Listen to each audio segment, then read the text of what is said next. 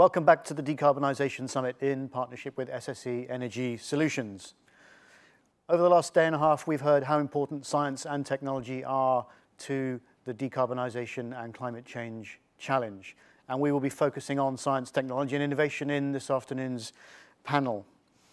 And I'm delighted to announce an incredible panel with the support of our partner Technation. Technation is the growth platform for tech companies and leaders through the Net Zero programme. Technation is accelerating the growth of the UK's most exceptional emerging climate tech companies to support each other and to decarbonise. Now to introduce our stellar lineup of speakers, and I'm delighted to say we have an impressive lineup of change makers, including from Technation itself, Gerard, Grech, the founding chief exec of Technation, Hugh Thomas, the development director at Magway, a zero emissions delivery solution that tackles the problem of pollution head on. And joining us online, Professor Clare Gray, an award-winning Cambridge University chemist, chief scientist and co-founder of Nyobolt, after discovering a way to dramatically enhance the performance and lifetime of batteries. And lastly, also joining us online, Wing Chan, a computer scientist and co-founder of Sourceful, an end-to-end platform for sustainable sourcing due to be launched next year. Thank you all to all of our panelists. And for our online audience joining us, please do send in your questions via the chat box on the live stream, and I'll pose these questions to our audience. First of all, I'd like to just go round the panel and invite them all to give a sense of what they're doing to decarbonise. Gerard, I know you advise and work with other organisations on their decarbonisation plans, so could you answer that question or give us that sense of what you do on that basis? Sure, and it's a pleasure to be here. Thank you very much for the invitation. Two things. One is obviously our company itself. So this is the first time that we actually measured our own emissions. And there's obviously quite a lot of stuff out there about how to go about it. And the reports showed that actually 98% of our emissions are coming from scope 3, which is to do with our supply chain. So as a result of that, we are really focusing on things like the suppliers we use for the things we use. We're secondly looking at our buildings and our offices and where we actually sort of have people. And thirdly, looking at the travel. Fourthly, looking at how to actually engage our employees and our, my colleagues to sort of be part of that change that we want to see as part of the company. So we're really excited about that. But what I found when we were working with the team was that actually there's so much complexity, there's so much jargon out there that ourselves alongside 15 other tech companies came together earlier this year in January and thought, why don't we actually form a task force and come up with a pledge as well as a toolkit to help companies to really demystify and de-jargonize this whole sphere. So we subsequently launched the Tech Zero Pledge and task force, and we've now had over 200 companies sign up to ensuring that they actually commit to publishing their numbers, like we have done a few months back, on a yearly basis, and commit to net zero by 2030. So I'll talk a little bit more about that during our panel today. But yes, so a number of things have happened very, very quickly over the last year. Very good. So I look forward to you not talking about V2G and a circular economy later. Not quite, no. Good. Hugh, tell us about Magway and the work that you're doing to decarbonise, please. No, thank you. Great to be here. Very much resonates your points with what we're doing, the jargon especially. Actually, how do you effectively measure things? But we are at that development stage, so we're developing hardware and we're also developing the software. I suppose there's two things. One's come out of COVID, a realization that we can work remotely, and our team, when they need quiet contemplation, development time, particularly on the software side, they're able to do that without traveling.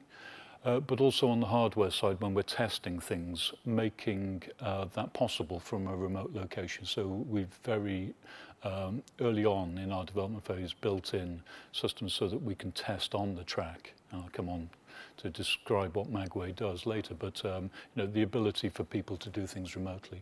And then very conscious about the embodied energy in the system that we're building. And just as an example, we use pipes.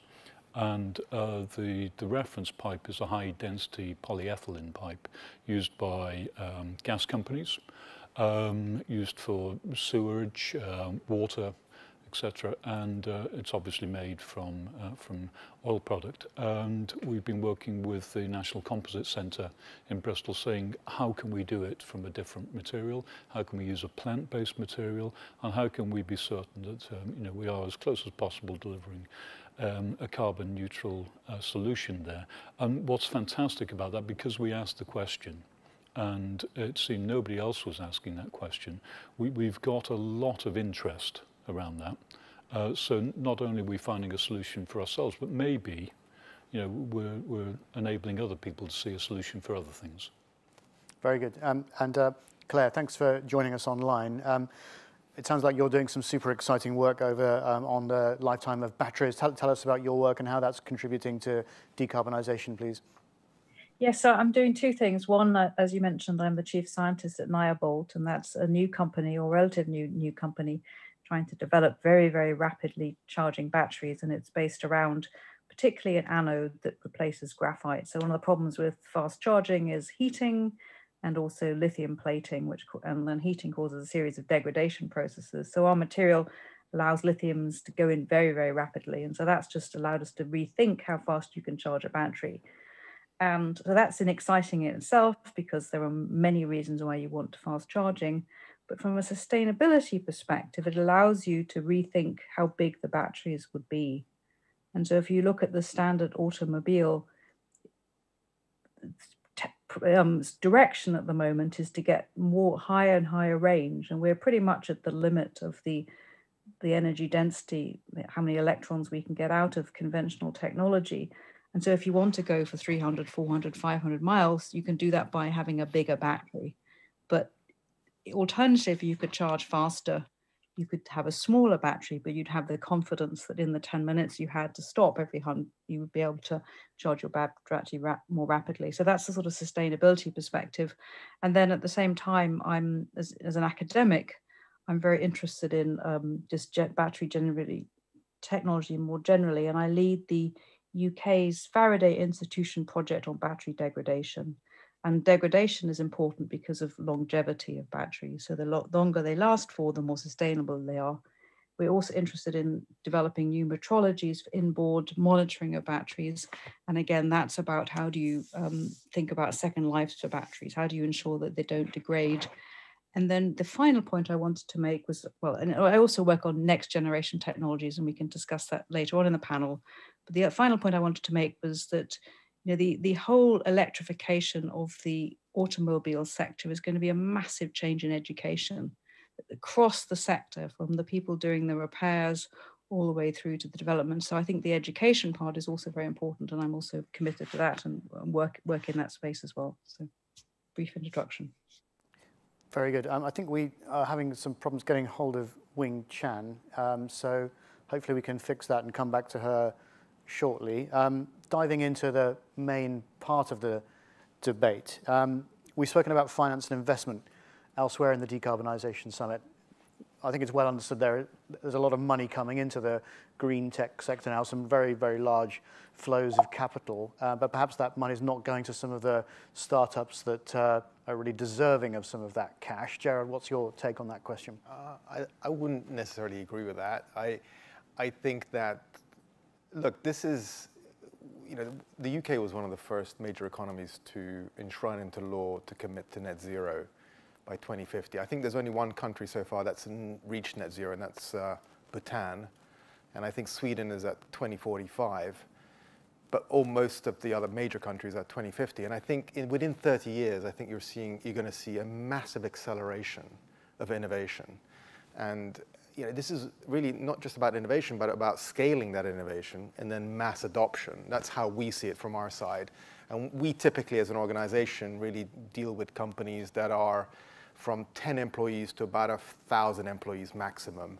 And we really focus in on that sort of very, very precious stage of a company's growth, which is the early stage, because 75% of startups fail within 3 to 5 years. So we are trying to do everything we can to ensure that that capital that goes in, as you were saying, into the talent is not at risk, and make sure that they're as successful as possible.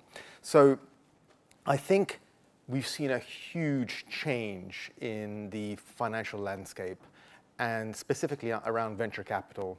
And this year alone, we've seen over $1.5 billion go into net zero companies in the UK.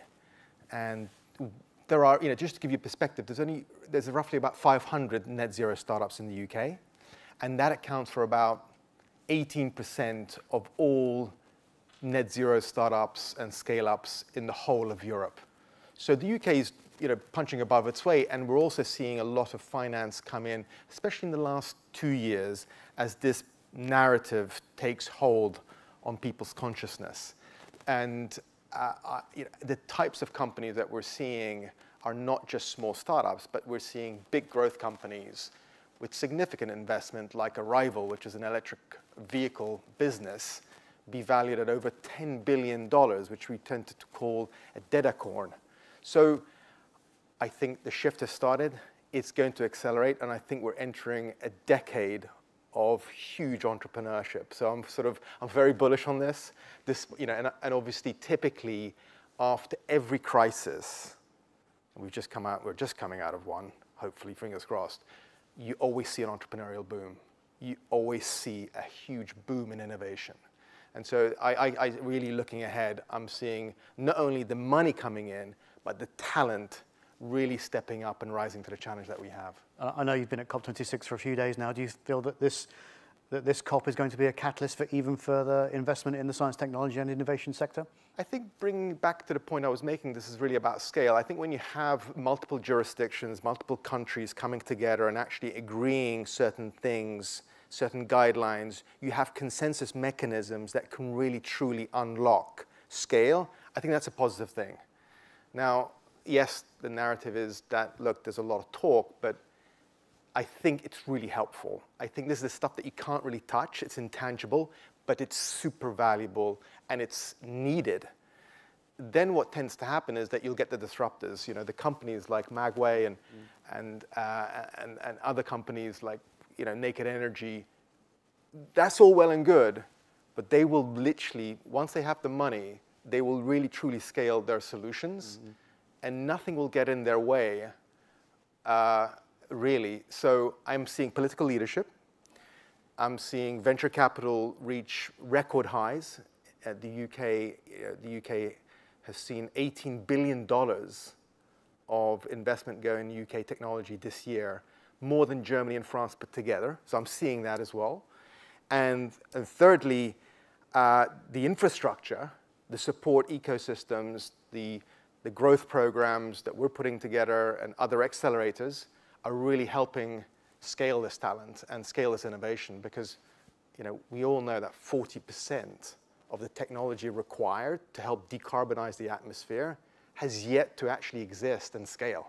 So that's why we feel we're playing our part alongside these companies that are truly pioneers. Very good. Well, they say a crisis accelerates the future, and there can be no bigger crisis than the climate crisis. Hugh, in your work, do you see investment in the science, technology, and innovation sector flowing into your work at Magway?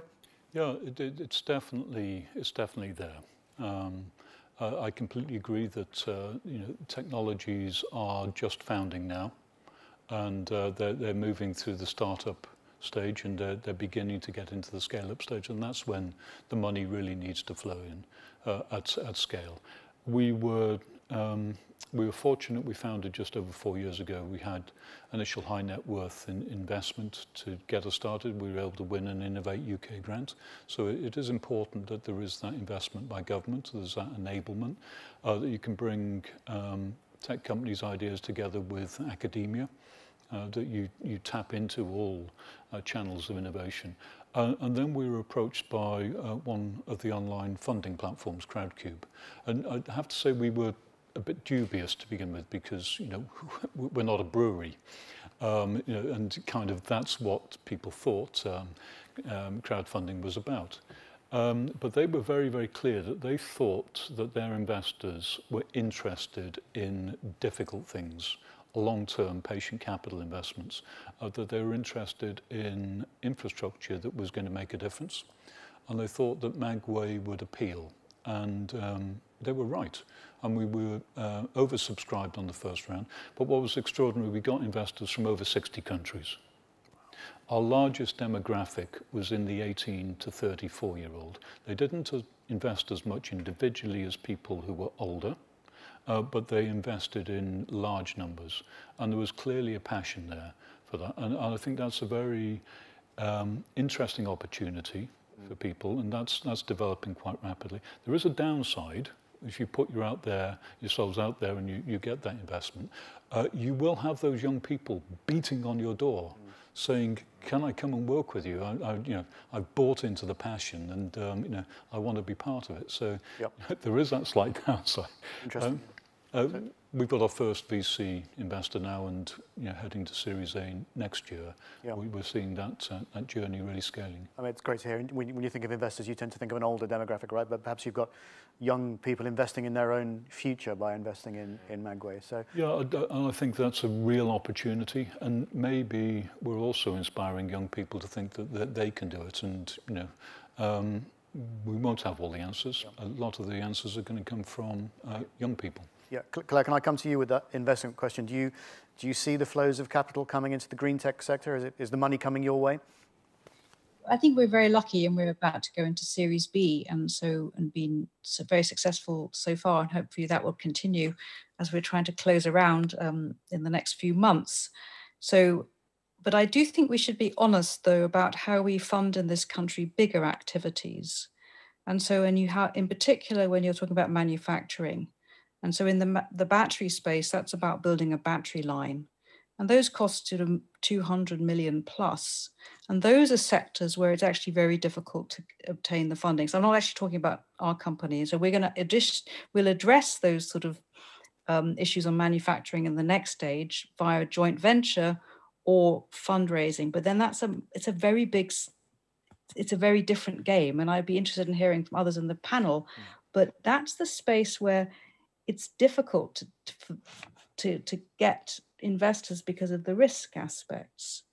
And so there is a challenge that we need to be upfront about. If we want in the UK to build the gigafactories, we have to think about how they get funded.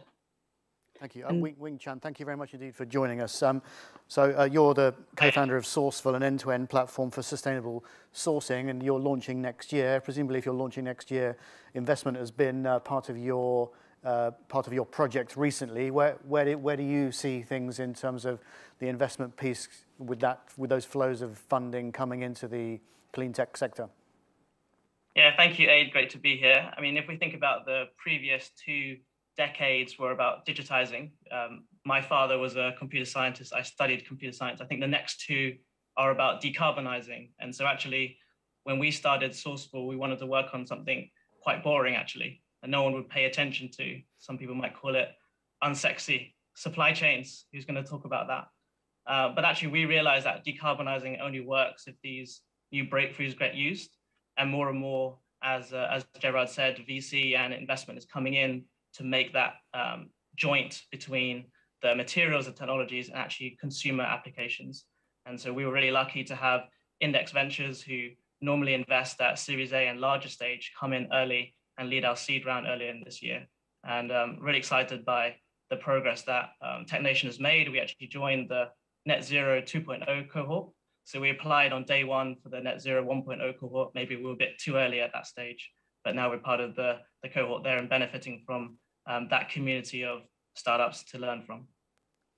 We heard from greenbackers yesterday. I think if you're young, you've got a great idea, great technology, and good people working for you, then it's a really exciting time to see your business grow. So aside from maybe your own businesses, Clare and Wing. To move on to another question, what technologies do you think we should focus on as we try to decarbonize at pace? Wing, maybe if you'd like to take that question first. Sure. So we talk about the breakthrough agenda that got released earlier this week, and it's about electricity, vehicles, green steel, hydrogen, sustainable farming. I guess for us at Sourceful and more broadly, it's all about access to better materials. Ultimately, we have such a big reliance on fossil fuels, not just for energy, but also in terms of what people make things with. And the biggest technology improvements, I think, come into being able to move away from a plastics-driven economy, as well as moving away from an environment where there's so much wastage in the supply chain. So we see that the amount of materials that get used versus actually end up being used for a long time by consumers, there's so much wastage along that journey.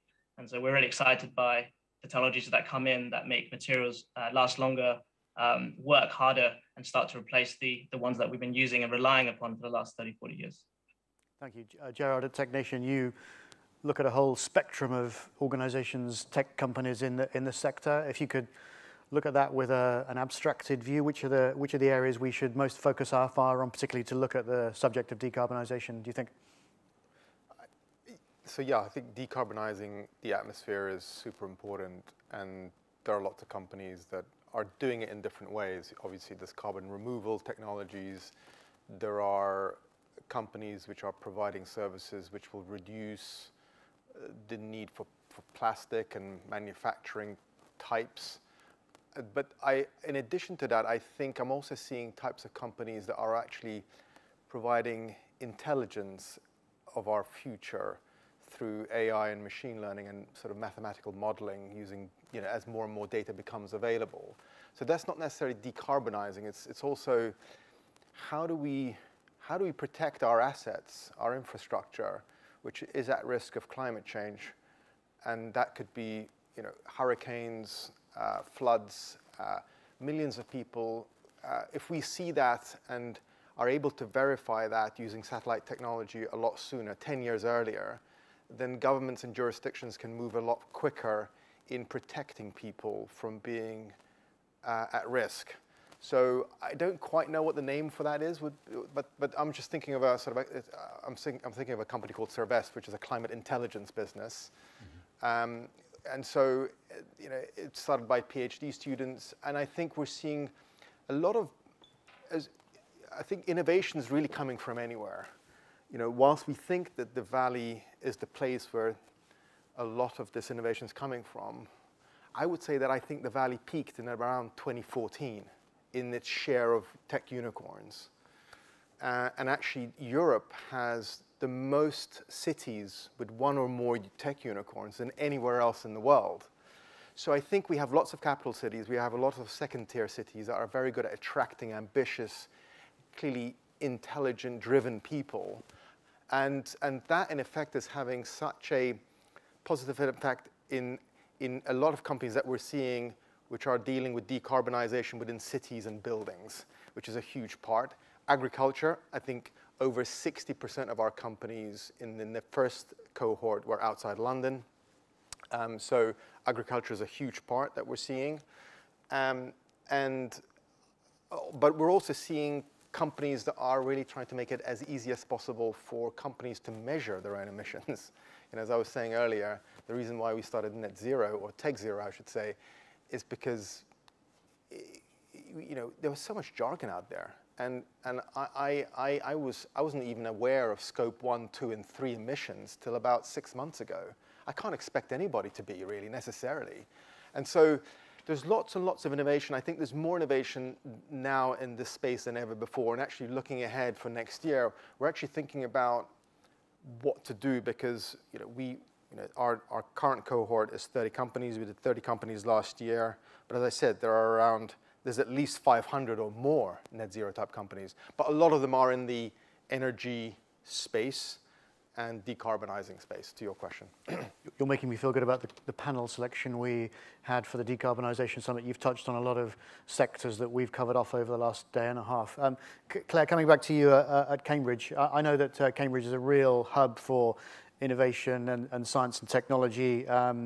What do you see in your wider work, in your experience at Cambridge University, that shows the areas that are really of a key focus for decarbonisation?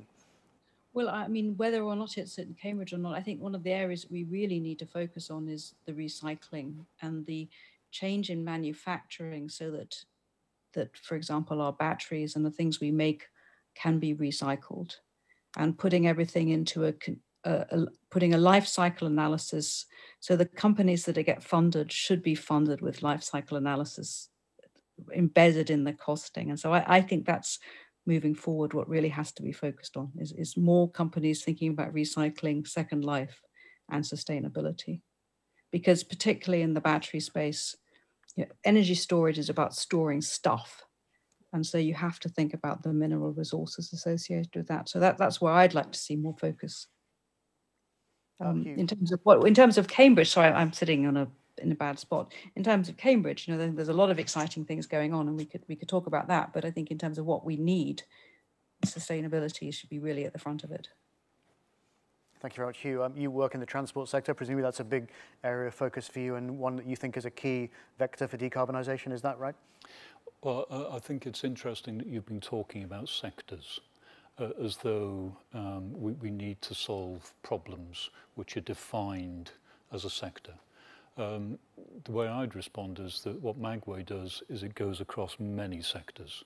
And what we need is to think, how do we break down those silos of sectors? Because the answers aren't just going to be in the battery space or the agricultural space. It's about combining those things and seeing where's the synergy and where's the shared learning and where's the opportunity to innovate based on what others are learning. And we've got to do that very, very rapidly. And what Magway, we've discovered, is doing, it's creating an ecosystem. So you characterize it as transport, moving physical things, but we're also at the heart of the digital revolution. So the idea of very deep inventory, understanding where things are coming from, what we know about them, what is their embodied carbon, what is the carbon associated with moving them, where they're going to and when they need to get there, and how they will be integrated with something else, how they'll be used, and how eventually they'll be returned or recycled. We sit right at the heart of that, and we're a communication channel as much as a physical movement of objects. So we're enabling a whole load of innovation at the edges of the system. What do we do with the circular economy? You might say, we're transport. You might characterize us as a transport business, but as we're moving things and we're taking things to people, we're also able to take things back.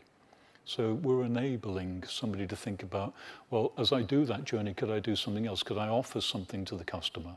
And there's extraordinary innovation that comes out of being able to ask those questions across multiple sectors. So my answer would be, please, let's not think in terms of sectors and silos. We need to think across whole systems.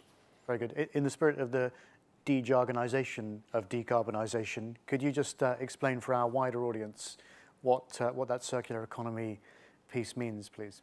Well, when you have something delivered to you, knowing what is the value of that object, is it something that has packaging that could be recycled? Does it have some components that might need repairing, that enables that object to be repaired more efficiently, enables it to be recycled more efficiently, enables it to be shared? So do you actually have to own an object, or is it something that you could share as part of the community? If you can move that object between people, then that becomes a lot easier. If the object requires some special input, then is there a node that you can create that those objects are clustered around so that they can be effectively traded? Or if you're a specialist manufacturer, or you have specialist knowledge, and you're part of an ecosystem where you can move things when they need to move to somebody else in that value chain, that is immediate, and you're only moving that one thing when you need to move it. So that maybe goes to the heart of some of the additive manufacturing revolution that we're seeing. So all of these things start to unlock if you think more broadly that you're not just a transport or perhaps in super simple terms, there's just no such thing as waste. There's just an end-of-life resource that then needs to get reused in some future life good or service. Well, if we can start thinking about that, what is the value attached to things? Yep. So I guess no energy can be created, right? So it's just passed on. Yeah, exactly that. Coming to our online audience, there's a question that's come in now, which says, can we afford to wait for market forces to make the new green technology transition? How might we look to other ways to speed up innovation and progress in science and technology to deliver on decarbonisation? Hugh, would you like to take that question first? Well, I think market forces are critical, and the consumer really, I think, is at the heart of that. You know, people are starting to ask for different things. They're starting to ask questions which are actually quite difficult for businesses to answer today. I mean, you've got the whole jargon question, but you know, people are really feeling it very, very personally.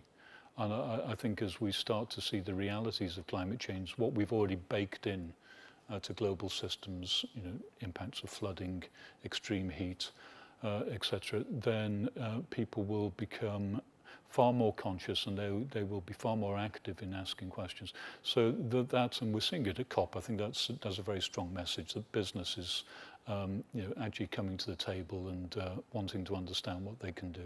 So that's a degree of market force. I think enabling innovation, and as Technation's doing, you know, enabling people to connect as much as anything else and share knowledge, share experience, and understand how do you develop. That's very important. So if you can get that ecosystem of businesses started, and you can get the consumer asking questions, you can get big business saying, well, we've got to solve this. We don't have the answers ourselves. How do we go and find them? Who do we engage with? You're going to build that ecosystem, and it has to scale. We have to do this incredibly rapidly. And if there's one message that's really resonated with me through COP, it's what John Kerry and Al Gore and others have been saying. You know, we've faced the issue of denial, people saying it's not real. And you know, on the whole, we've won that battle. But the battle ahead of us is delay. I would do it, but if only, you know, if that happened, I could do this. Delay is our biggest enemy now, and we've got to get that ecosystem going so that we can, you know, really force through that that delay agenda and really drive to action. Thank you. Wing, can I throw this question over to you? The market forces question.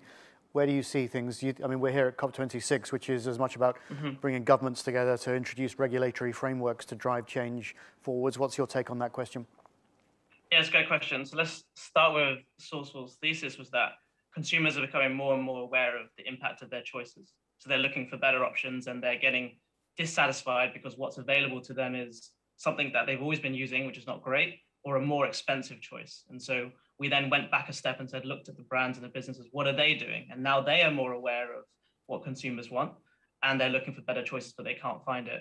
And so the reason why we think they can't find it is because we think supply chains are broken in two ways. One, they're not efficient. There's a lot of wastage, which is also economic. And the other one is that they're not resilient. So to Gerard's point around Sylvester and being able to use data to see risks, there's also lots of resiliency problems in the supply chain. So when we think about accelerating market forces or bringing the cost of sustainability down, it's about how do we improve supply chains? And that way, it makes it more attractive for brands to go further. So first of all, with costs in the supply chain, can we actually bring products to market that are cheaper and more sustainable? So one of our brands that we worked with earlier this year, Fenton, it's a B Corp brand, they actually made their whole packaging more sustainable. They also brought the cost down by over 50%, and they completely rebranded their packaging. And that type of change is exactly what consumers are looking for. And so these stories, as well as the media output, and I think actually the media, whether it's Sky News having its climate channel or Bloomberg Green or things like COP and these types of activities like this panel today, are actually about driving the urgency with consumers, which would then pull businesses and the supply chain forward as a result. So I think that is the biggest enabler that we see. It only matters if customers actually end up being able to use it. Claire, what's your take on this? Yeah, I mean, I want to push back slightly. I mean, I agree with all you're saying, but I still think there is a place for regulation, because we're seeing societies that are increasingly marginalized, or sectors of society that are increasingly marginalized, and we need to make sure that we bring them along. And that may mean funding councils to put more charging points in, putting the charging points in difficult places where businesses are not going to want to put them, making sure that that sectors of the community don't get missed out in the green revolution, retraining workers who might lose their jobs as motor mechanics. And so I think there is a place for government to do more than the rhetoric, but actually think about how to enable some of these things. And yes, I think there is a consciousness that's been raised by COP, but there are still sectors of the UK and other parts of Europe and the US and other places. It isn't the forefront of their agendas. So I think we have to think about ways that we bring everybody along. And yes, cool things will help, but there's also more that's needed, and I think regulation does play a role in that. And the regulation often plays a role in terms of circular economy and life cycle analysis as well.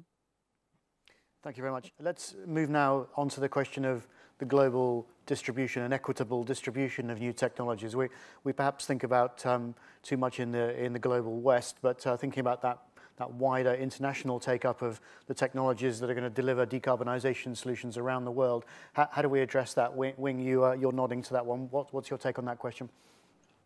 Yes, I think one of the big questions, right, is around how does the developed nations ask that the developing nations do more now when they didn't have to do that earlier? And I think one of the answers, or one of the remedies for that, is to help the companies and countries to skip generations of technology. So a good example is when China actually didn't have laptops, didn't have personal computers, so they actually went straight to mobile phones and apps. Meanwhile, the Western world spent 2 decades trying to figure out how to make a website load fast on a mobile device. China went straight to mobile devices. And can we do that the same thing as we build power plants and infrastructure in the developing countries, in the new cities? Can we go straight to a world where we think about electricity rather than burning coal straight away? Can we think about how we make solar panels, and how do we make education early on? And I still come back to this idea of it's about awareness, but also awareness that drives people to go and do things. You can put electric charging ports everywhere, but you also have to incentivize people to buy the cars. You have to do all of these things together. And so I agree that it's about having both the consumers and the government support this. But I think in terms of making developing nations come across faster, it's about how can we teach them the lessons and bring the lessons earlier, rather than doing what we did 20 years ago and just giving that to them because it's cheap and easy for us to do so. Gerard, in your work at Technation, do you address that global equity question around technology around the world? A lot of our companies are obviously operating outside the UK, into Europe, into India and Australia, the US. There's definitely a view that technologies that work in the UK, or perhaps in Western Europe, or Europe as a whole, doesn't necessarily translate into other markets, for sure. And I think that would be a mistake in any way. In any case, I would say that they are probably looking ahead. I would probably see more innovation coming from the places where you least expect it. I think there is now, the internet has enabled, through mobile phones, the next billion coming online is in Southeast Asia, and they'll be using smartphones. And the amount of knowledge sharing that will happen as a result of an interconnected world will mean that people will be coming out with all sorts of solutions from anywhere. And so I don't think you will necessarily see, like we've seen the last 2 decades, where we've seen a physical cluster be extremely well known for innovation, and digital innovation specifically. I think now, I truly believe that innovation will come from anywhere. So the capital may not necessarily come from anywhere, and I think that's the thing to focus in on, because I do agree with some of the panelists about the fact that we do need regulation to nudge, not only nudge people, but also nudge industries, as well as nudging financiers, because you really want that money to go into the most driven people and most driven talent around the world, and talent is evenly distributed. Opportunity, unfortunately, it is not just yet, but it is getting a lot better. And so I think the net zero agenda is such a great example for me in driving that more equitable society that we all want to see. Claire, can I throw this one over to you? What's your take on the equitable take-up of technologies around the world? Yeah, one of the tragedies in the UK is the cutting of the age budget. And the thing that ended up being cut was the science part. So there is a push to change that. And I would make a call to our government to actually think about how to help and engender science, because that helps local communities think about their own resources, adding value to their own. And I was very involved in a program to get young African scientists going, and that was canned just overnight. And that was one where we were encouraging people to develop energy programs in African universities. And just through that program, I saw the real challenges working with people with essentially very little internet. And it's all very well to think about being an entrepreneur, but if you can't actually get decent internet to the town that you're living in, it's very challenging. So I think we have a lot to do, and I think it's difficult for young startup companies like ours to be engaged in all countries, but it is essential that we have to, and we have to think about helping entrepreneurs globally get going. And I just hope as the UK we can rethink and I don't want to use the word aid because that's not what it's about, but I would like to hope to think about ways that we can bring everyone up together and help train young entrepreneurs in the African continent, which is the continent I've just done a little bit more work in. I mean, India is a great place in terms of entrepreneurship, and maybe we can learn from how that progressed. So I'm optimistic, but also very realistic about some of the challenges on the ground. Yeah, but perhaps it's in the global south where they're going to be at the forefront of the changes that a warming world would deliver. So that's where the innovation needs to be focused, perhaps. And it's where a lot of the resources are. And so how do you think about and adding value? So if you take, for example, lithium coming out of Chile or Bolivia or Argentina, there's a definite disincentive for the Chileans to add value of lithium locally because it competes with the Americans who are buying it, the Chinese who are buying it.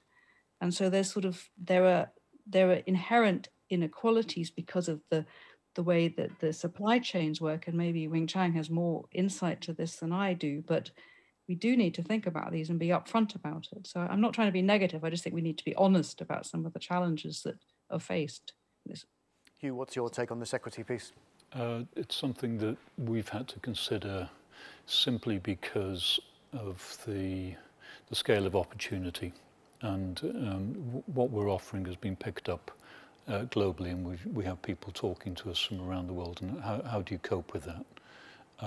So how do you we're a technology developer. We're not going to build the systems, others will do that. We enable others to do that. So how do we allow communities to engage with that? So right at the heart of the business is the idea we're a digital business, and everything we do is part effectively of a digital twin. And that's, at the heart of the business, we are building a digital twin of ourselves as a business, but also the system that we'll be deploying. And one of the benefits of that is we're building a toolkit that enables anybody anywhere in the world to say, well, what would happen if I put a Magway in? How can I use large data? How can I use mapping technologies and draw a B-spline on GIS and look at what am I connecting? How far is it? And what would it cost? What materials would I use? What is the impact of that? What's the embodied carbon? But what's the market I enable? So if people can play with that and begin to see how they could deploy the technology, it enables them to think on how they're going to innovate around that. So that's very important to us, that we, just in order to cope with the scaling of the technology, we build those toolkits and we make them available. Where we are talking to in different territories, what we're finding is certainly from central government perspective, a real interest that, here is a new technology, that will need an industrial production capacity, manufacturing capacity behind it. It will need new thinking about how infrastructure is built. And there is an opportunity for us in this territory if we build some of it to make the bets. And that spurns, you know, development of new industrial sectors. It certainly drives into education and training of people. And that has a material impact. So, you know, if we can get that message out and help people, we certainly can't do it all ourselves, and that's not our intention. How do we enable people to understand the opportunity and then really get on with delivering it? Let me pose a more critical question now. I mean, there's a strong argument to say technology and innovation actually got us into this problem with a warming world and climate change. Do we not need to look at behavior change and simplification ideas, not just technology fixes? What's your take on that subject, Gerard? I think if you look at human history, we seem to create markets out of problems we had before, right? So we create the problems and we create markets for those problems. So I would say I kind of tend to agree with you to some extent. I think, though, technology is a huge driver of change and discovery. I think, you know, the bicycle is a huge technological invention. I mean, getting from one place to another to see your mother or your grandparents quicker, I think is a good thing. Yes, you can walk, but I think I don't think we should beat ourselves up too much about the fact that technology. There's always a bad side to every good thing there is. I do think, though, that we're going to have to rely on a lot more technology than I think we first thought when it comes to decarbonizing the atmosphere, just because of speed. I don't think us changing as people through regulation is going to be necessarily enough within 30 years. That's only one generation. So you need catalysts. And I do believe that technology is a huge catalyst in that change. So perhaps reframing the question, technology has got us into the problem. We didn't understand the problem we were creating, and now technology is the solution. Now we understand the immense scale of the climate change problem. Well, a catalyst is, you know, is creating a reaction at a lower temperature. I mean, that's what, I mean, literally, I think we need the technology. I don't, and I'm not saying I'm not, look, I do believe in the human race. I'm just saying that looking at history, change, you know, change comes either through adaptation or through crisis. So I think you made the point earlier, you know, we are in a crisis mode. Not necessarily everybody would sign up to that. So you need a catalyst, and I think technology can play a big role in really changing our behaviors. I think if you look at the fact that of how we use our phone, there's lots of things that are very good for us. You know, it's more convenient, and lots of entrepreneurs have made our lives a lot more convenient, but there's been a price to that. But imagine directing that energy into us being better citizens and being nudged in the right way all the time. I think we're entering a world of all sorts of possibilities. I understand I'm on difficult territory here talking to a panel of technologists about technology possibly being the problem, but Claire, what's your sense of that question? Well, I'm going to agree that it has to be both. I mean, and I think you mentioned a catalyst being a lower temperature, but a catalyst is actually something that allows you to get there in an easier way, which is possibly another even better way of looking at the same thing. But I think we have to embrace new ways of living, and there are going to be some positives to that. And in the car area, I think we're going to have to think of different car share. I mean, they're all the sort of very obvious things that people are thinking about. So I think we do both. I think it's a sort of an easy one. Technology helps, but at the moment we have to throw everything we can get at this problem. So, Wing, is technology the answer with that framework of understanding of the climate change problem? Is that how you see it? Yeah, I think crisis is a great driver, of course. I think what's changed, though, here is impact awareness. So talent would initially go into consulting, banking, the big four, the big six, magic circle, and so on, because there wasn't this direct impact awareness of what you doing have any impact, right? So all things being equal, why not go for industries with big salaries and more stability? And then as digitizing became a big industry, people went to the new big salary, big stability companies in tech. But what's changing now is people are seeing that they are having an impact. The choices that they make as individuals, the choices they make as families and as employees helping to drive a big company forward has an impact, and they want to go somewhere else. And that's the trend that Gerard's been talking about in his wider work. But it's not just entrepreneurs and it's not just technologists. It's also everyone else that goes into making a business successful. You need accountants, you need business developers, you need sales team, marketing, lawyers, and you need investors. And making this space more attractive and urgent is the key. I think ultimately you can't just focus on the technology. And part of why technology maybe went down a certain path is because it was left alone as a certain, like, let's just upside and not manage the downside. So you need researchers that look at human behavior and talk about things like what is the impact on developing countries and social media impact on mental health. So these auxiliary things are super important, and making them feel important and impactful and purposeful is what's coming to the next generation. Like, we're hiring more 20, 21, 22-year-olds than ever before because they're choosing to come straight here rather than go to a standard route. And that's so exciting, and not saying that we expected to have when we started the business. Hugh, can I hand over to you on that slightly tricky question?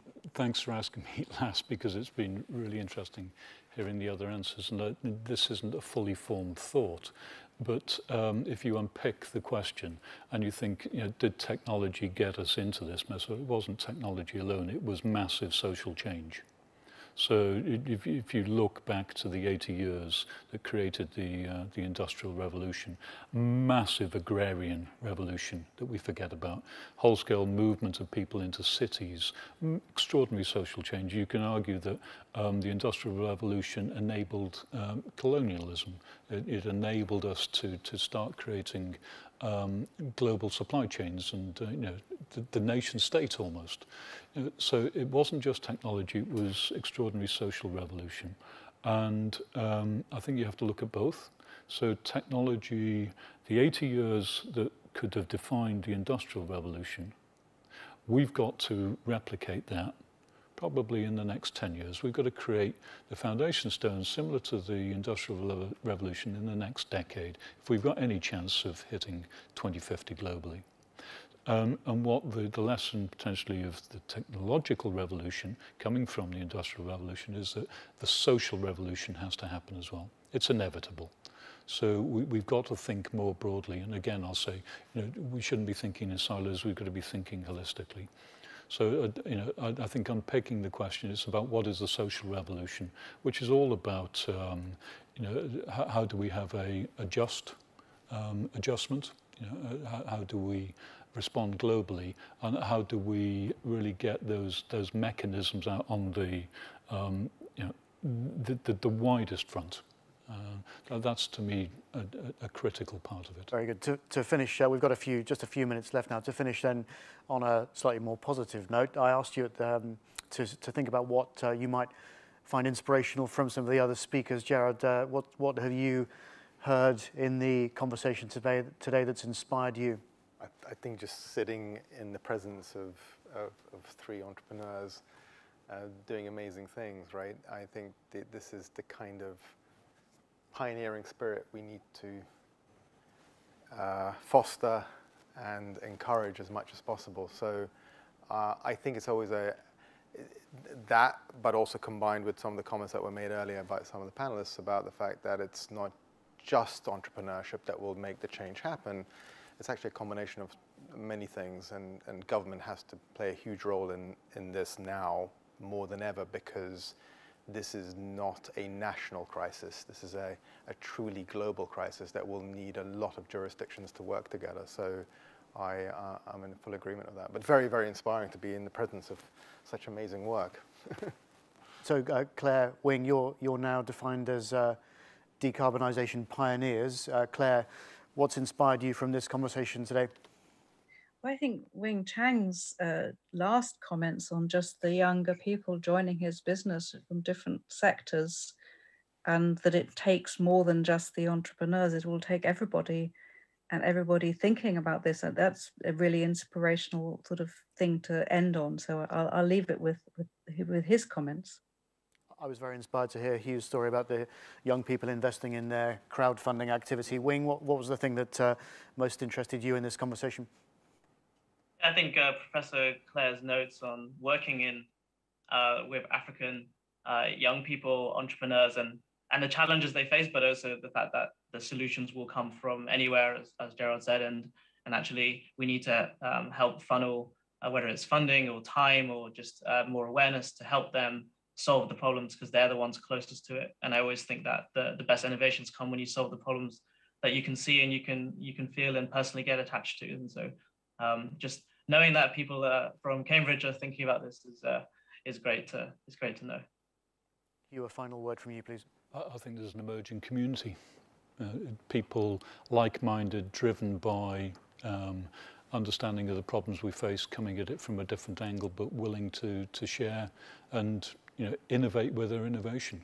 And it's the passion of young people, as you say, the people who've chosen to invest in us. It's mobilizing that on a global scale. And the comments that we've heard, to me, they really resonate with that view that this is possible if we all get together and we share, as we've been doing, and take this, this more broadly. Thank you very much indeed. Thank you to all of our panelists, to Gerard, to Hugh over in Cambridge Online, to you, Clare, to Wing. Thank you very much to Technation for supporting this Science, Technology and Innovation panel at the Decarbonisation Summit.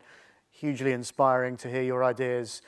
This afternoon, we will finish with a panel on policy, so we'll take a short break now, but please do return to the policy panel later on at the Decarbonisation Summit. Thank you very much indeed.